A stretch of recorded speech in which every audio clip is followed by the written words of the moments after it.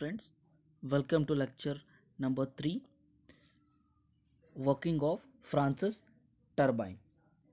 Francis turbine is a mixed flow reaction turbine used for medium heads.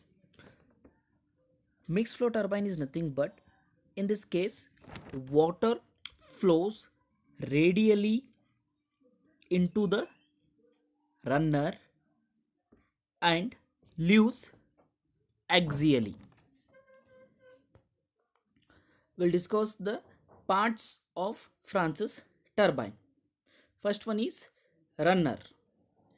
A runner is a circular wheel on which series of curved blades are fixed.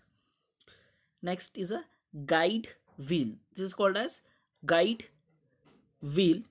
A guide wheel is a stationary wheel around the runner of the turbine.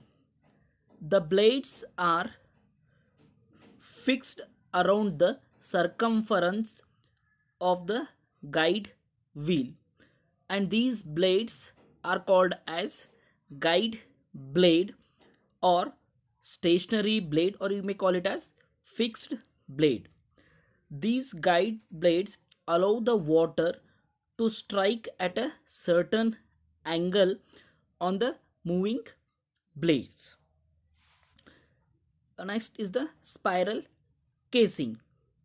The cross-section area of the spiral casing gradually decreases along the flow direction in order to distribute the water uniformly around the entire perimeter of the runner.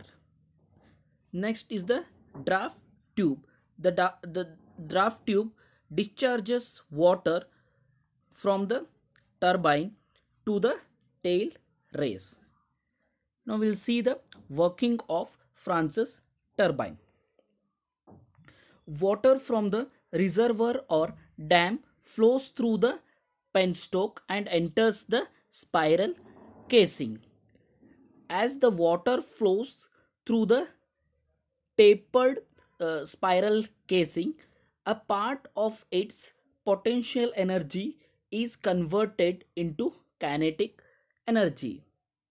As all we know that water stored in a dam or reservoir will be having potential energy.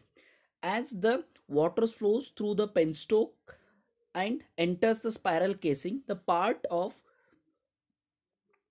potential energy is converted into kinetic energy. Now the water flows through the guide blades, gets deflected and flows radially inward to the outer periphery or outer diameter of the runner. The water then moves over the moving blades in the radial direction and is finally discharged to the tail race axially. Here the flow of the water is parallel to the axis of the shaft from the center of the runner via draft tube. During its flow over the runner blades, the blade passage act as a nozzle, and the remaining part of potential energy is converted into kinetic energy.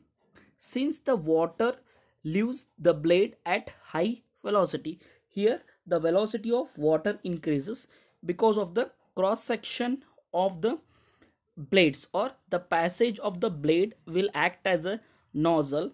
As a result of that, the velocity increases. Since the water leaves the blade at high velocity, there is a reaction force on the runner. This force sets the runner into rotary motion. Hence the shaft connected to the runner also rotates. The shaft connected to the runner also rotates, thereby doing useful work. The shaft in turn drives the generator to produce electricity. And we can see some of the locations in India where the Francis turbine is installed are one is Shivana Samudra in Karnataka, Bhakra in Punjab, and one more is Gandhi Sagar in Rajasthan. Thank you for watching.